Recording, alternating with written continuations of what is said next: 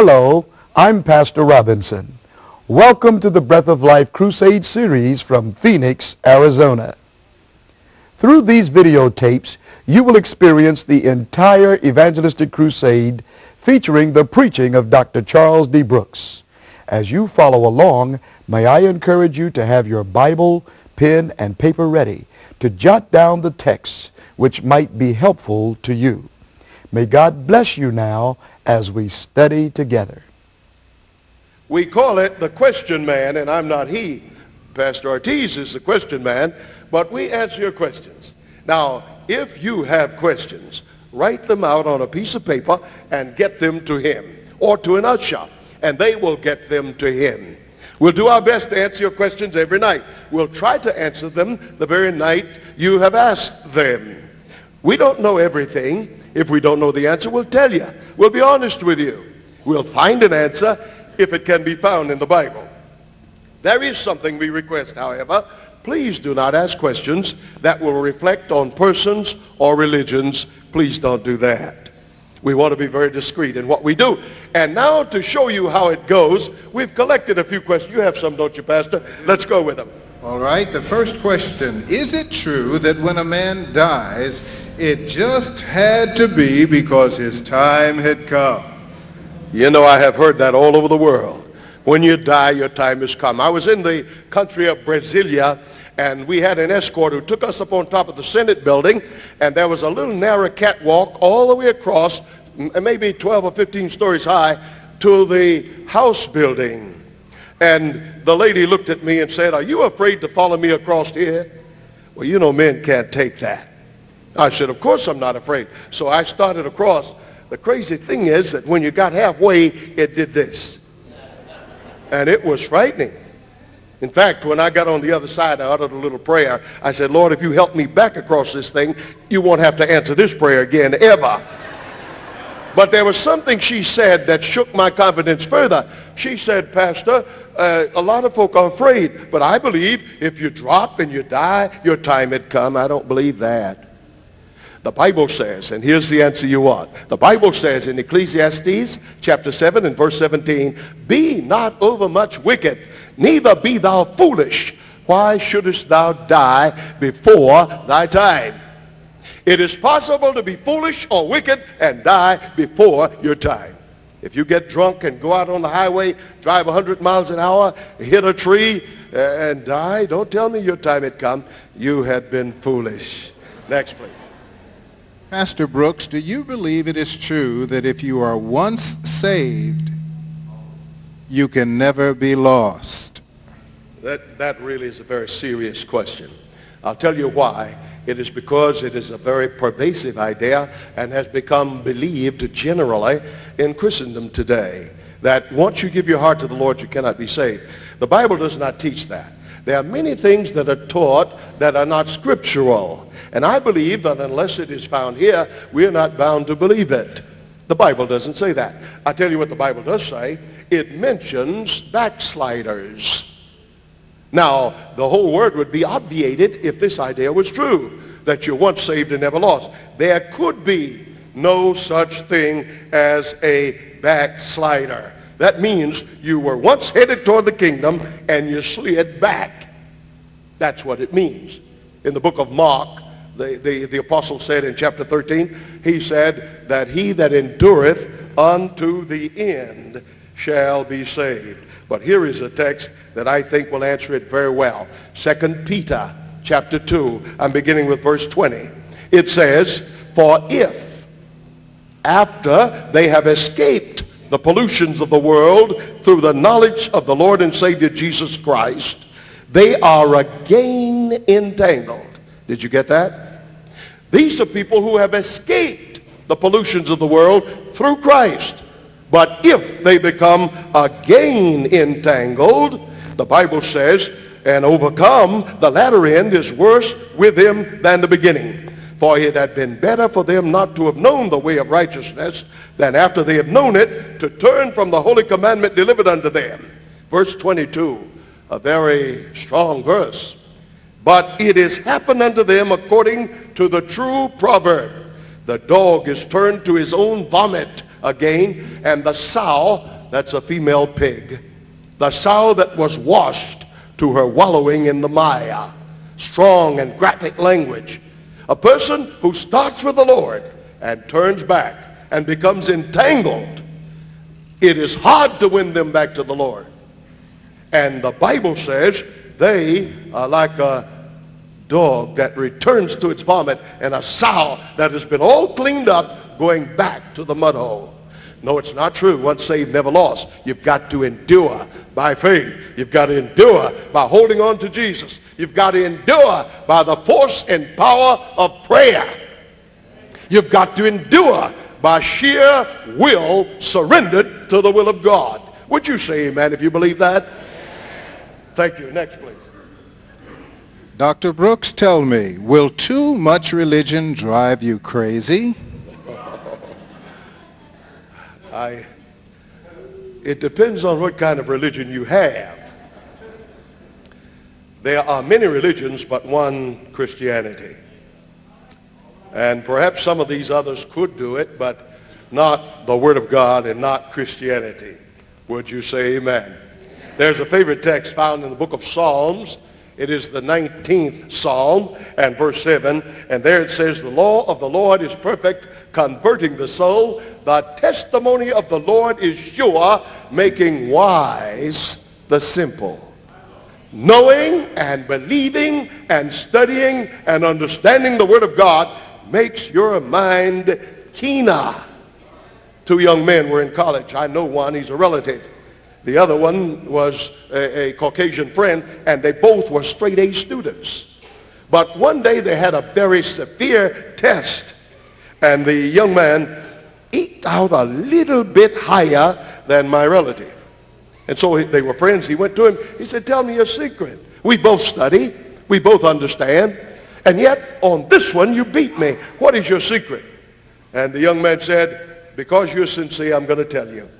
And he reached up and pulled down the word of the Lord. It says, the fear of the Lord is the beginning of wisdom. He said, I begin every day before I go to class with the Word of God. You sharpen the mind. It comes alive. Students, you'll make better grades if you begin the day with Bible study and prayer. And you don't need a prayer law to do that. Thank you. Now, if you have questions, jot them down. Give them to an usher or to Pastor Ortiz, and we'll take care of them for you as best we possibly can. Every night, we'll have this little period to do that.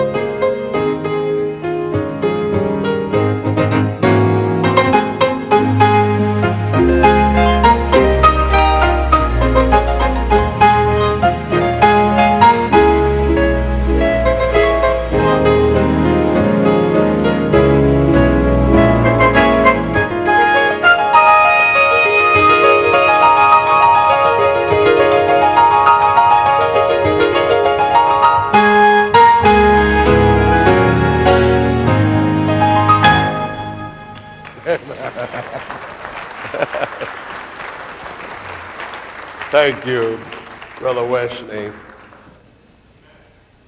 And tonight I speak to you and to those who are watching by television a question that is coming up from time to time in private encounters and in large groups.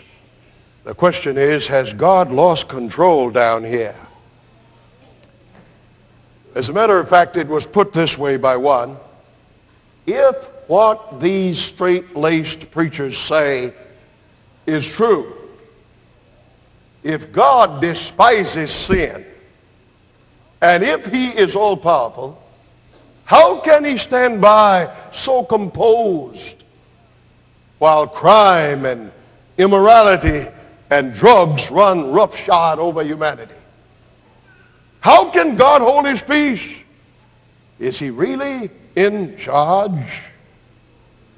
I was reading a family magazine the other day, and there was a picture of an atheist with a pair of scissors and a stack of paper currency. And everywhere he saw the words "In God We Trust," he was cutting it out. I don't know what he did with the coins, but he felt he could cut out the words "In God We Trust." Such contempt for God, the same contempt that Satan has always had and that Satan has now. But I think, because of my own experience, O God of our weary years, God of our silent tears, thou who hast brought us thus far on the way. Ladies and gentlemen, without him, I want to tell you, the birds would go on strike. Their morning song would be struck from the record of our day. Without him, the waves would cease to roll. Without him, the oceans would sit in. Without him, the sun would stand still and the moon would hide her face. Without God, the springs would run dry.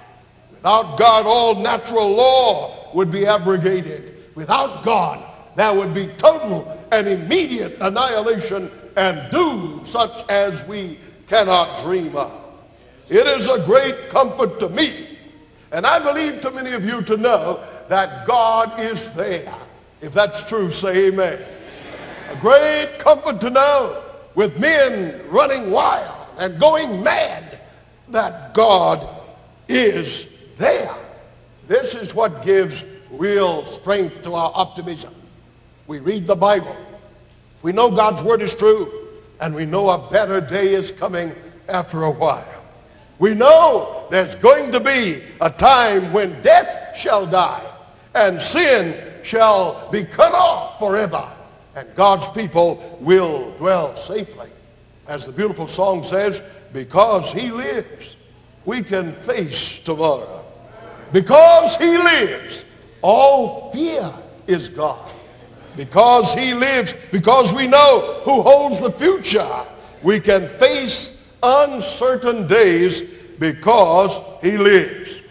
Oh, whether we believe or not, God has been faithful to us. Our God never slumbers nor sleeps, the Bible declares. He does not need rest. He does not need a vacation. Whenever you need him, call him up by prayer. God is there. Heaven is open for business 24 hours a day. When many upon whom you depend are fast asleep, God is waiting to hear your prayer and to give the answer that best suits your case. So today as forever, there is a violent confrontation in the cosmos. There is another being out here. His name is Satan, from the Hebrew word Hasatan, which means adversary. That being is just as real as God is. He's not as powerful as God is, but he is there. The first time he is mentioned as Satan is in the book of Job, chapter 1. It seems that the devil was there to represent this world at a council called by God. When you read Job, it's very interesting. The narrative is there. All of the sons of God come as representatives of the various worlds in his universe, and the devil comes amongst them. Isn't that interesting? Job portrays God as the CEO of the universe.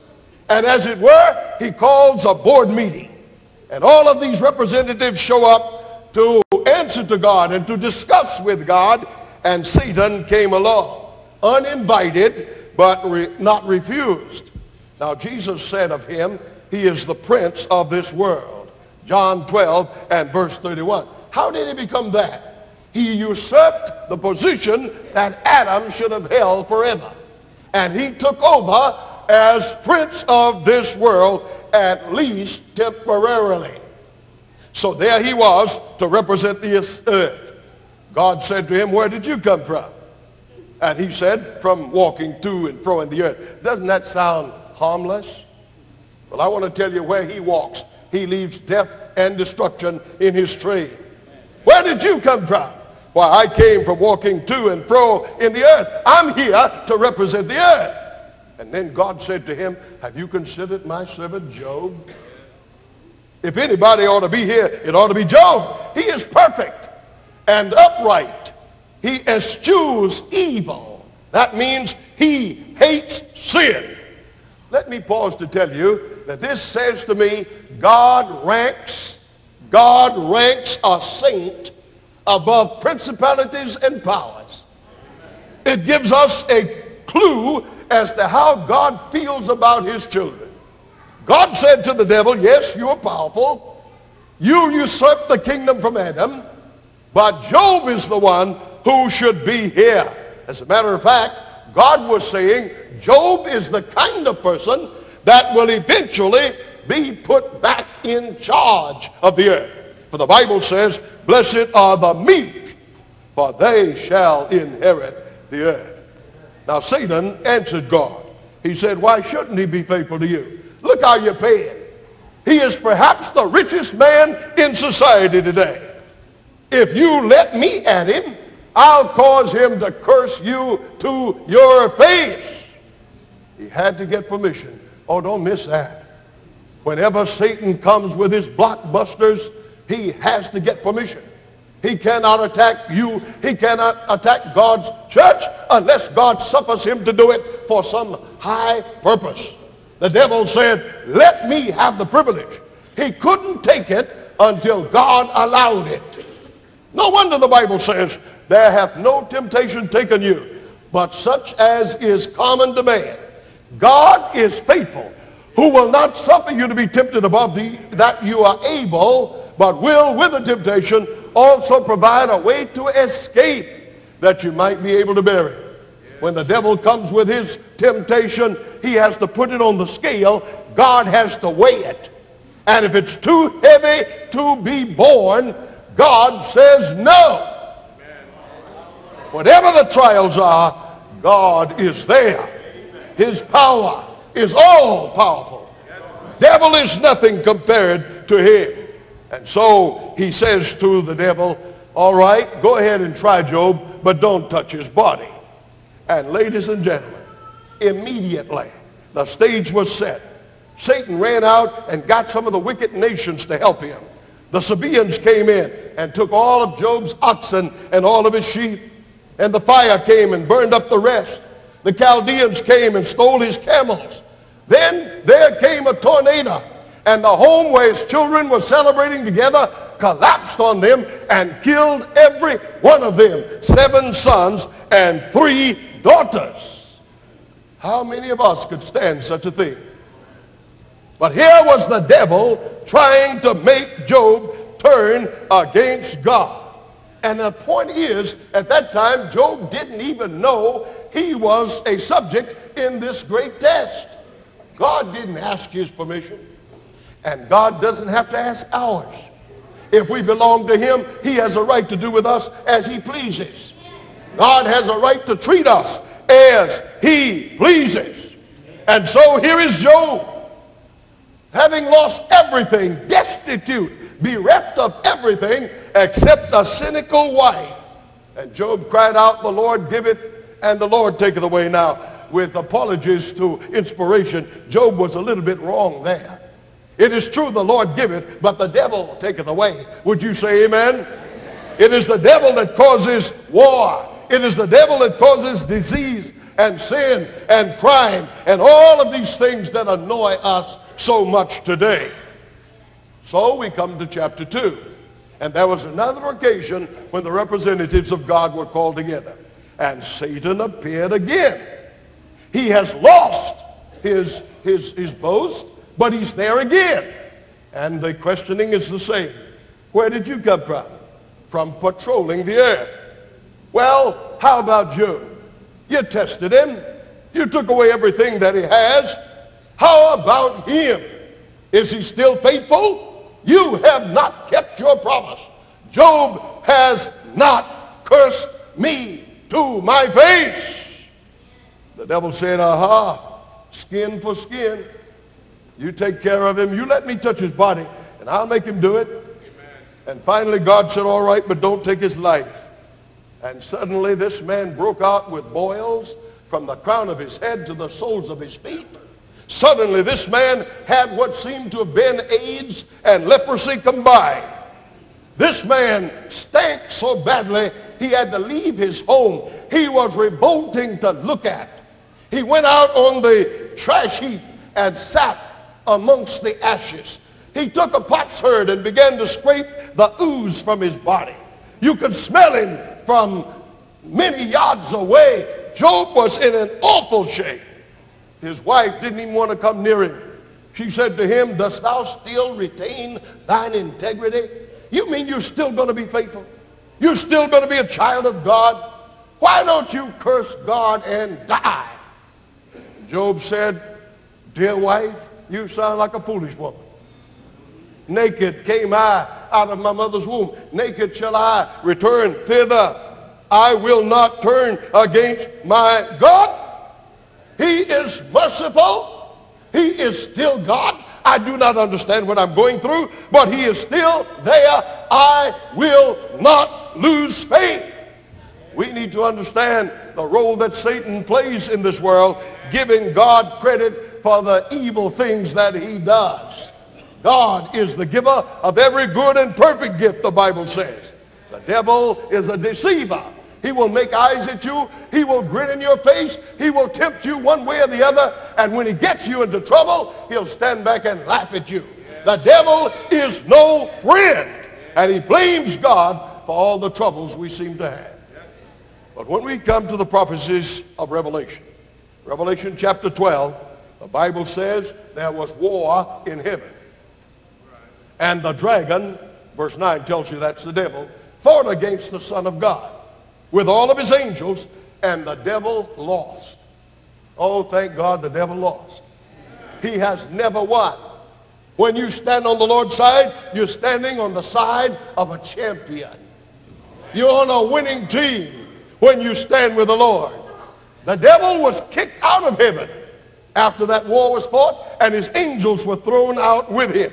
He was forbidden re-entry, but he did have access to the universe. And he went amongst the stars to spread his filth in outer space. But then the Savior came. He met the devil on his own turf. He gave him, as they say in sports, the home field advantage. Jesus came down and met the devil and defeated him without weapons except the weapon of prayer and the sharp sword of the Word of God. Ladies and gentlemen, eventually the time came when the devil had Christ arrested, treated him awfully bad, beaten and spat upon, and the blood and the sweat and the spit mingled together and ran down his countenance. What a way to treat the Son of God.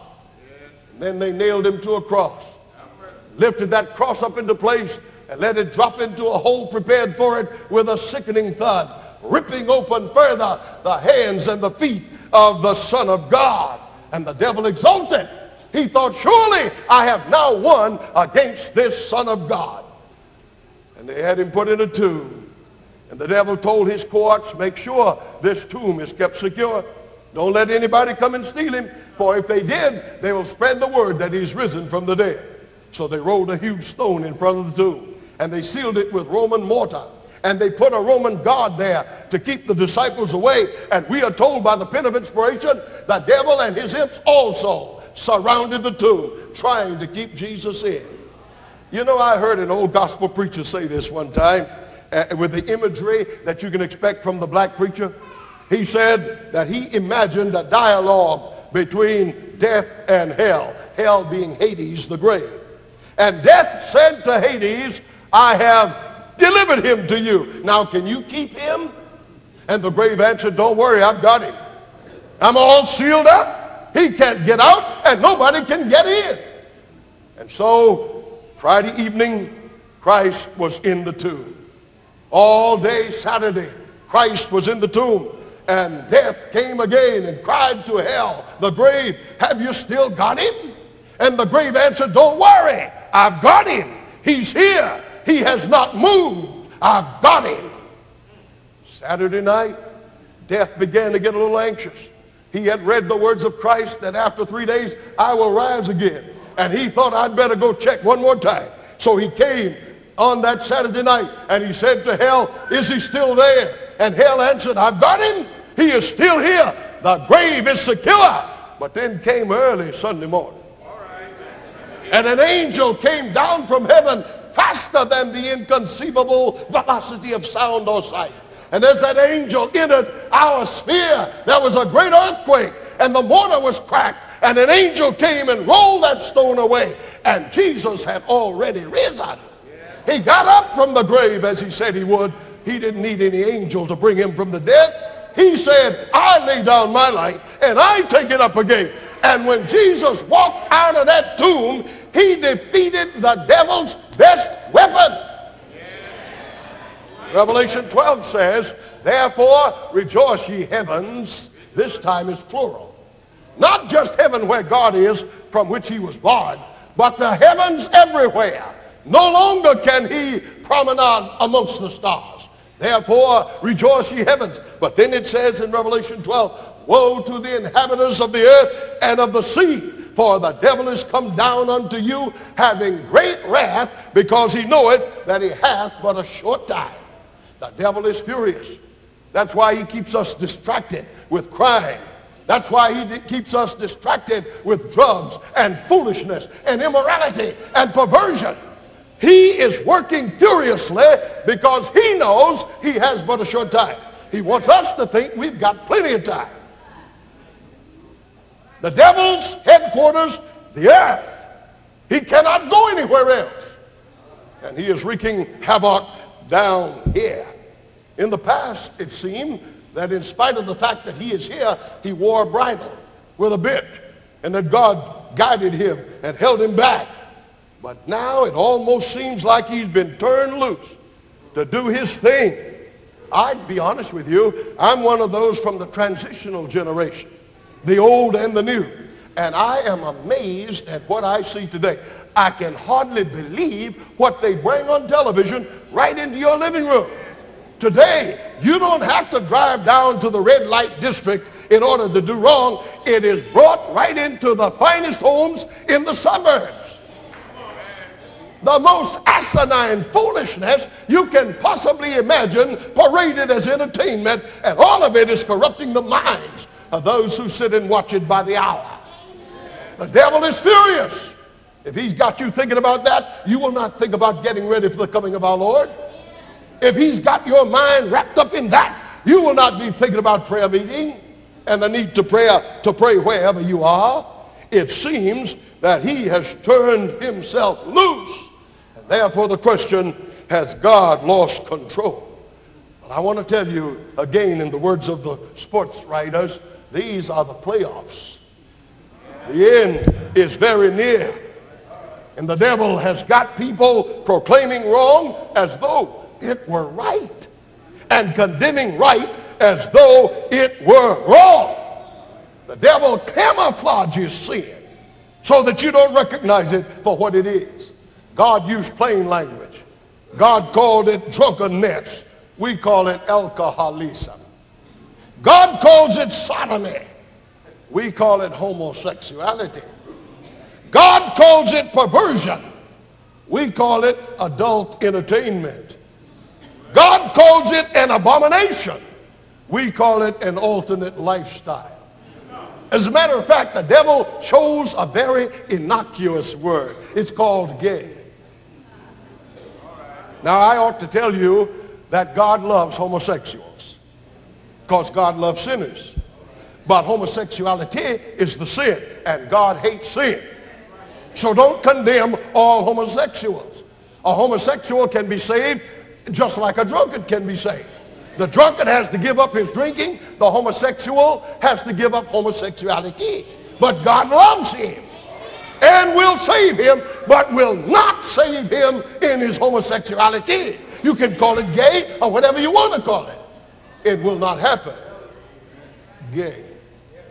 I told somebody the other day, when I was a boy, I was young and I was happy and gay. Today, I'm just happy. Satan camouflaging sin. There is the resulting crime. There is the resulting sodomy. And there is the resulting affliction called AIDS. Things that are against the law are being tolerated and accepted and condoned. And others don't even care. They want to be indifferent. The Bible says righteousness exalteth a nation, but sin is a reproach to any people. And I'm sorry to tell you that throughout this land, pulpits have lost their nerve. And men are unwilling to stay what God believes and what God teaches and what God demands. And then there is this radical feminism. I really don't mind being quoted. I just hate to be misunderstood. I have always been a believer in women's lib. My wife is the principal of a large school, about 65 people, including janitors under her direct control. Gifted, talented. I've always believed in that. I believe in equal pay for equal work. I believe in equal representation. I believe in equal credit for equal preparation. I don't have an uneasy vanity. Women are not beneath or inferior. If anything, they're superior. Most states declare them grown at 18. Men have to wait till they're 21. They make better grades in school. They can stand more pain. They have a thing called intuition that's out of this world. And they live longer than we do. Don't ever look down your nose at a woman. I'm talking about radical feminism. A woman by the name of Kate Millett wrote a book called Sexual Politics. And in that book she said the family must go. It oppresses and enslaves women. Ladies and gentlemen, the idea of marriage was God's idea. So here is a woman saying God was wrong. We don't need marriage anymore. It enslaves women. God's idea, they're ready to cast out the window. And God said, it is not good that man should be alone. Therefore made the woman to be an helpmeet for him. And that doesn't mean helpmeet expenses. It means she is a companion. One to sit with him in judgment. One to be there with him in marriage. To protect man from himself. She is there so that men and women can live higher than an animal. She is there for the protection of children. She is there to keep her husband from disease and from corrupting himself, from doing the very things that are being popularized on television today. Wouldn't you think that somebody would be wise enough to see that man's ways do not work? Every time we follow our own inclinations, we get into trouble. Wouldn't you think somebody would say, wait a minute, God is right. His way is the best way.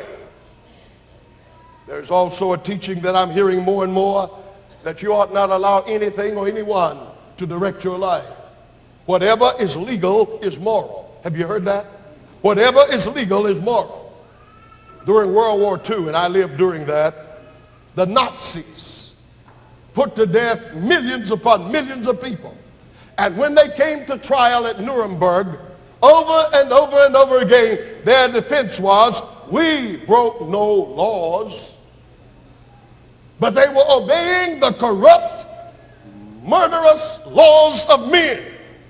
6 million Jews, 3 million Russians, 1 million Poles, and along with them, handicapped people, demented people, Jehovah's Witnesses. They put them to death by the millions and yet said, we broke no laws.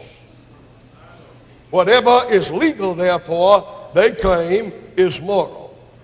Ladies and gentlemen, because of philosophy like this, our nation and our world are cascading down into a morass of moral darkness. There's hardly anywhere to go to hear the truth anymore. There's hardly anywhere to go to be corrected in our lifestyle anymore. And crime and drugs and immorality are making life miserable for us down here. Then we think of murder. When you look at the rate of killings in our country today, intelligent society, we do things that animals will not do. I read somewhere 2 wolves will fight, and if one is beaten, he rolls over on his back and exposes his throat for the kill. The other wolf, seeing that, will walk away. A human being won't. A human being will shoot you and kill you. Down in Washington, where I live, some young men were out riding on Sunday afternoon. One of them pulled a gun out of his belt and said, I feel like killing somebody. Just like he was saying, I feel like some ice cream.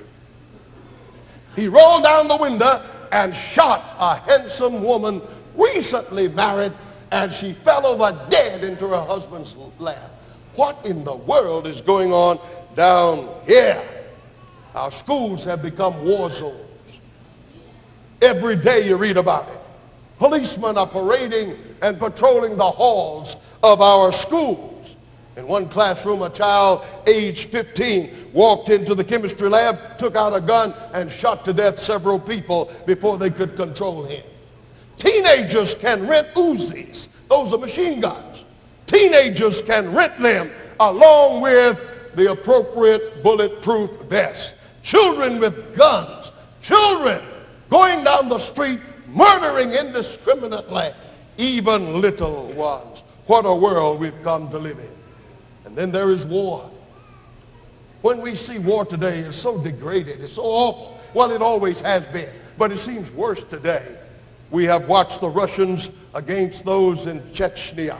We have watched over there in Croatia. We have watched this group against that group. War goes on all the time. And today, weak and maddened leaders have weapons of unimaginable destruction, and we don't even know about it. And then we consider politics and wonder, is God in charge? Politics today have degenerated into something awful in my judgment. Politicians are willing to prostitute themselves for votes. They don't do what they think they should anymore. They do what they think the public will appreciate. And ladies and gentlemen, the Spirit of God is gradually being withdrawn from the earth. And we are living in times of unprecedented wrath and trouble. But I have an announcement I want to make. God is still in charge. God is still on his throne. He has not, he will not yield control. He is still the mighty God. He is still answering prayer. He is still protecting his children. That's why you're able to be here tonight in health and strength. He is still saving lost men and women. He is still holding down destruction. He is still the friend of sinners. He still gives us food to eat and puts shoes on our feet. God is still God, and he's still in charge of this earth. No matter what men do, he sits behind the scenes at the wheel, patiently working out the counsels of his own will. In the history of nations, men rose up and tried to take charge, to take control from God, and they met with failure. Pharaoh did it when he followed the Jews into the Red Sea, and his whole army was drowned. Nebuchadnezzar did it when he threw the 3 Hebrew worthies in the fiery furnace and had to learn a hard lesson. Belshazzar did it when he had a big party one night and brought out the vessels from the temple of God that they might drink their wine. And they left the paint of their lips and the slime of their throats on God's vessels until a hand wrote on the wall the doom of that nation. Then there was Herod, who assumed the prerogatives of a god and sentenced Christ to death. That man died a madman with worms eating his body even before death came to give him relief. Ladies and gentlemen, God says in Hosea 4, beginning with verse 1, the Lord hath a controversy with the inhabitants of the land. In Psalm, the 2nd chapter and verse 1, those words that we hear in Handel's Messiah, why do the nations so furiously rage together? And why do the people imagine a vain thing? The kings of the earth rise up, and the people take counsel together against the Lord. But the Lord shall have them in derision. He that sitteth in the heavens shall laugh. Oh, ladies and gentlemen, the day is coming. Make no mistake about it, the day is coming. Payday someday. God has not yielded control. Though the people rage together and imagine a vain thing, the Bible teaches that eventually God's day will come and he will have them in derision. He that sitteth in the heavens will laugh at them. But what about these times? In John chapter 14, verses 1 to 3, Jesus said, let not your hearts be troubled. He's talking to his believers. He's talking to those tonight who might even be sinners but are inclined toward becoming Christians. He's talking to those who are tired of the ways they have been following. He's talking to those who are tired of the burden of sin. He said, let not your hearts be troubled. Ye believe in God, believe also in me. In my Father's house are many mansions. If it were not so, I would have told you. I go to prepare a place for you, and if I go and prepare a place for you, I will come again. Did you hear that? Over 300 times in the New Testament he talked about it. I will come again. Paul called it the blessed hope. I will come again. He has not lost control. And when he comes to take completely the control that Satan seems to have. In the book of Isaiah chapter 24, the Bible says when he comes, the earth shall be utterly broken down and moved exceedingly. It shall run or reel to and fro like a drunkard. It shall be removed like a cottage. It shall fall and not rise again. Jesus is coming. He said he would. He wants us to get ready for that eventuality. Ladies and gentlemen, there is nothing on earth today more important than getting ready for the coming of our Lord. Tomorrow night we will learn that his coming is nearer than most people believe. The Bible gives us indications. We do not set dates. The Bible does not give a date. But the Bible does tell us when his coming is near. We are living in what the Bible calls the end of earth's history. Soon, and very soon, Jesus will come down, and the reign of sin shall be cut off. Satan will be gone forever and eventually destroyed both root and branch. There shall be peace in the valley. Peace in the valley. The earth will be made new. Jesus will come. And those who have made a covenant with him by sacrifice will live for him and with him forever, never again to know pain or sorrow or death. In closing, we're going to go to the screen for just a few moments. Ladies and gentlemen, I want you just to think on these things. Has God lost control? The answer is obvious to those who study the prophecies of God's word. We've considered tonight crime. This is an age of unprecedented crime. People no longer even want to work for what they desire. They think they have a right to take it. I was in a line one day and heard two men talking, and they call themselves professional criminals. It's their employment. It's their vocation. It's their job.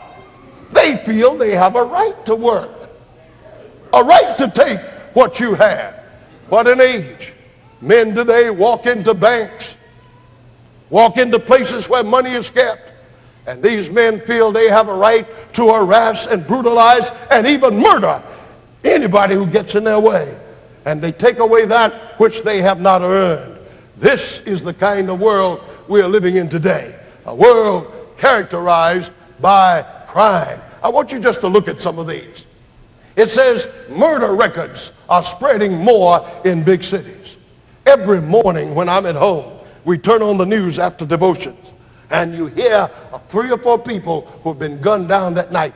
Every day. We don't miss a day.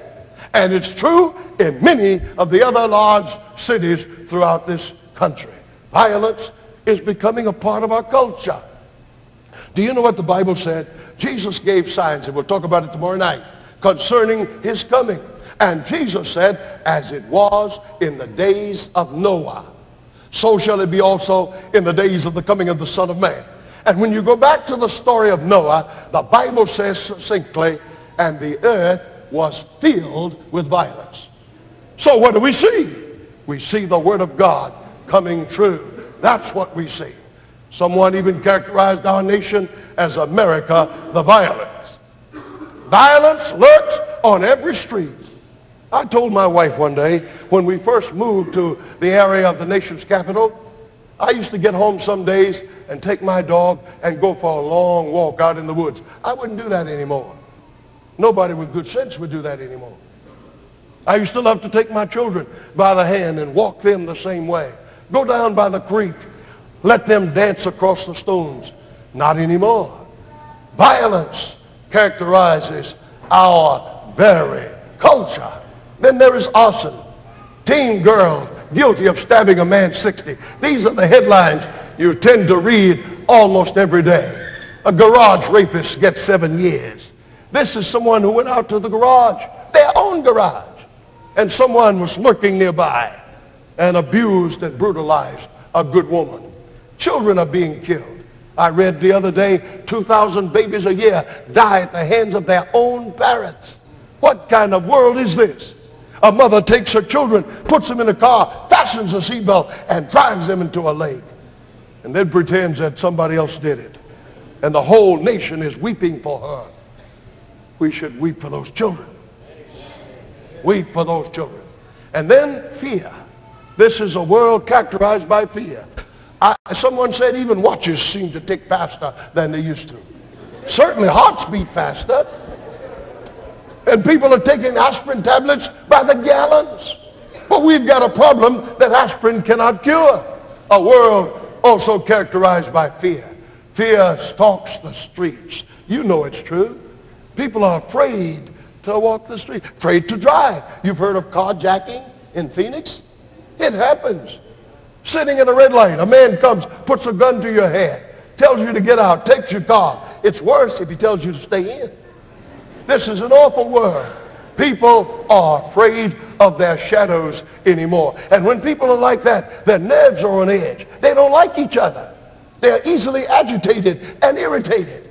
Therefore, violence spreads amongst people because they're less tolerant. They're less tolerant because they are afraid. What a world we live in today. Young people are afraid. And then there's immorality. I'm not going to say a lot about this, but it's out of control. I remember when we were young marrieds a good while ago, we used to go up to New York, and we were amazed, having come from small towns, to look at the great city. And then we were not there for 30 years. And one day, that is walking down those streets, and one day a man had us in his car, and he said, let me take you down by Times Square. And when we got down there, I saw my wife reach over and lock the door. And lock the door. The immorality I could not tell you about in mixed company. I wouldn't want to tell you in any company. That's the kind of world we live in. And because of it, the whole nation is reeking now. AIDS has become the biggest killer of women, even ahead of heart attacks. You sow to the wind, you reap the whirlwind. Drugs.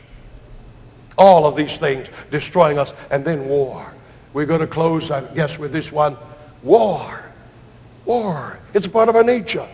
We like to fight them and then write books about them as though it's romantic. As a matter of fact, that word is used in connection with war. The romance of war. Men go off to college and are trained in killing. We know how to blow up nations. We know how to destroy masses. We know how to fly in the heavens like a bird, to swim in the water like a duck, to swim under the water like a submarine. But we don't know how to live together, to respect and love one another. War, I said. What a dreadful thing. We live in fear because you don't know when it's going to break out. You don't know when it's going to come home to our wonderful land. But Jesus said, let not your hearts be troubled. Now listen, I want to make something clear to you. This isn't just something I preach. This is something I experience. I can go to bed at night after prayer and sleep like a baby. Why? Because God is in charge. And he has said this to me personally, Charles, let not your heart be troubled. Why? Because you believe in God. Then believe also in me. In my Father's house are many mansions. If it were not so, I would have told you. I'm going away, and if I go away, I will come again. Let everybody say amen to that. Today you hear that and you think of some religious zealot or some fanatic. No, no, no, no. Jesus said that.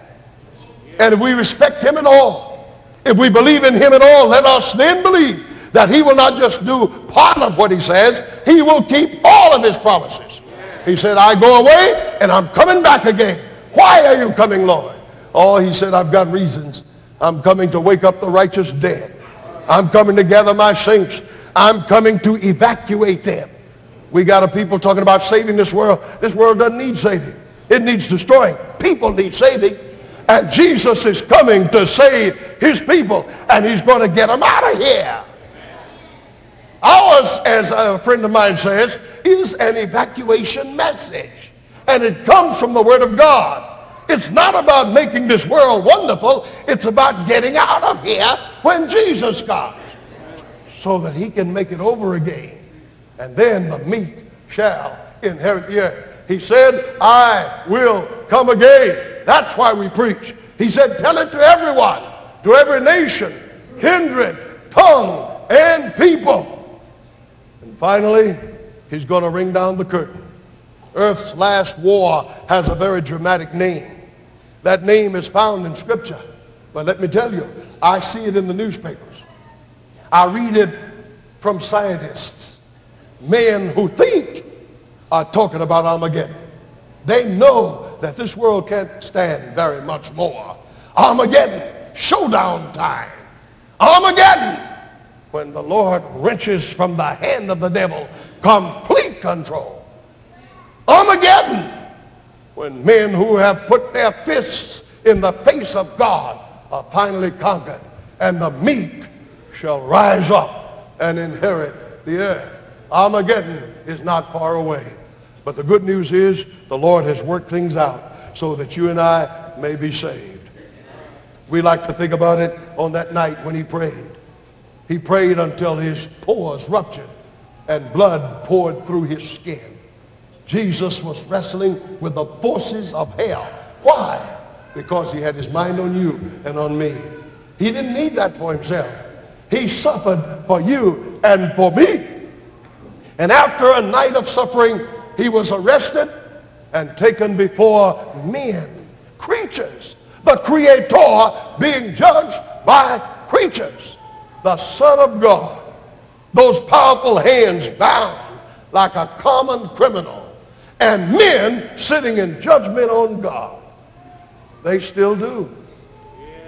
And Jesus stood as a man, refusing even to answer. And Pontius Pilate finally turned him over to the mob. Do with him as you will, but I wash my hands. It's not that easy, Pilate. Not that easy to wash your hands of Jesus. Tonight you've heard from Jesus the Word of God. You can't go home and wash your hands now. We are responsible. We are responsible. If we do nothing, we are still responsible. That man could not get rid of the blood of Christ so easily. And so he consigned Jesus to the mob. And they took him out on a place called Calvary. And they nailed him to a tree. And they planted him there between God and man, the Son of God. Those drops of blood pulsated out from around the nail.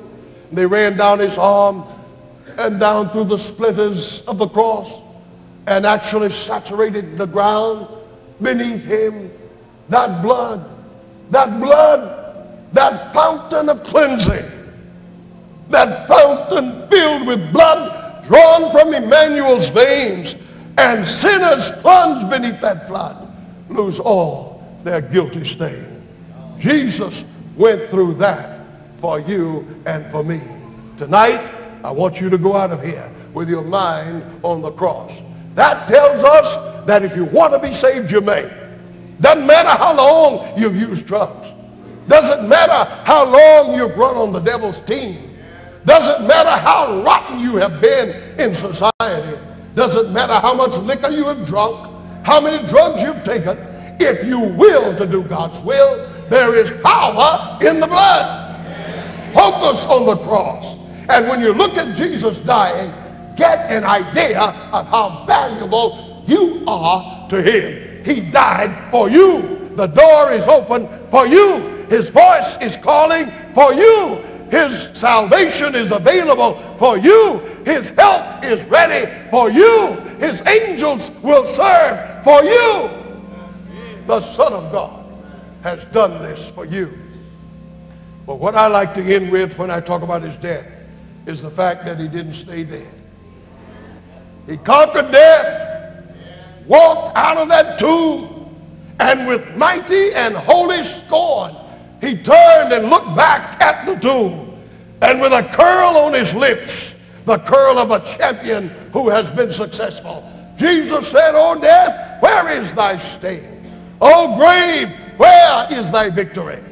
I am he that liveth and was dead, and behold, I am alive forevermore." Christ has won. Hallelujah. Christ has won. And he won for every one of us. Jesus has opened the doors of salvation to us all. And he's coming soon. Coming to get those who want to go home with him. Jesus is coming. And when he comes, ladies and gentlemen, we're going to look up and see him come. We're going to see that cloud coming closer and closer until its base is a consuming fire. And the earth will move like a drunkard. Mountains will skip away. Camelback will move out of its place. Islands will be swallowed up. John the Revelator saw it in vision, and he cried out, "Who shall be able to stand?" But I want to tell you, there will be those who can stand. Those who decided in time. Those who came to Jesus for salvation. Those who made up their minds that by his grace he would do the will of God. They will be able to stand. They will be able to live when Jesus comes. I want to see him when he comes, and I want to see him in peace, because he's going to come in peace for those who love him, and for those who don't, he's a mighty God of war. John said he had a sickle in his hand, and a voice cried, "Thrust in thy sickle." He's going to start cutting to the right and cutting to the left. He will reap the harvest of earth. He will gather the wheat in his garner, and the tares will be bound together for burning. I want to be ready when Jesus comes, ladies and gentlemen. Don't you? I ask you, don't you? If you really do, if even tonight there is a new surge in your heart, a new desire to be ready, for he's coming soon. I have not given you cunningly devised fables. I have told you the truth from God's word. Christ will come. He said so, and he cannot lie. If you really mean that you want to be ready by his grace, with his help, washed in his blood, then I want you to stand right now with your heads bowed.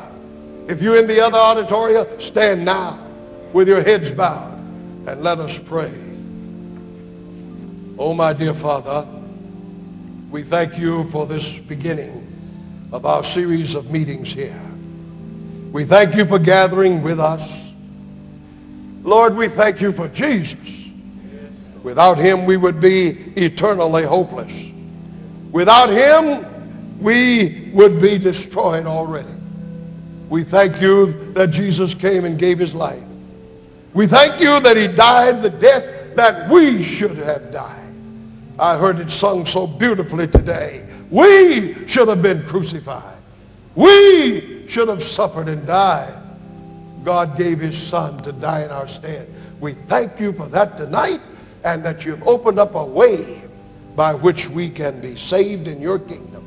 We who are weak, we who make so many mistakes, we who have stumbled and fallen so many times, we who have tried and failed, you've made a way of salvation for us. And with all of our hearts, we thank you. And now, Lord, I'm looking at this congregation, and you are looking too. You know every one of us. And I pray in the name of Jesus that you will fortify each soul and each decision and each determination. Give us the power and the resolution to do what we know we ought to do. Help us to put God first. And then when you come, when the trumpet sounds, and the earth must give up her dead, when the righteous rise and are called to meet you in the clouds, those of us who are alive and remain shall be caught up together with him. Oh, my Father, don't leave us down here, but please take us home with you.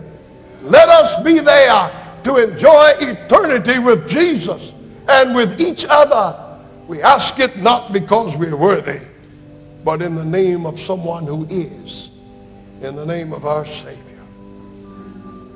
Church, there is someone who cares when sin gets out of hand. There is someone who cares when vice corrupts the land. There is someone who cares, and he will give you grace to stand. For that someone who cares is Jesus. There is someone who cares when you just can't behave. There is someone who cares when sin has made you a slave. There is someone who cares, and he is mighty to save. For that someone who cares is Jesus. And now may the Lord bless you and keep you. May the Lord cause his face to shine upon you and give you peace.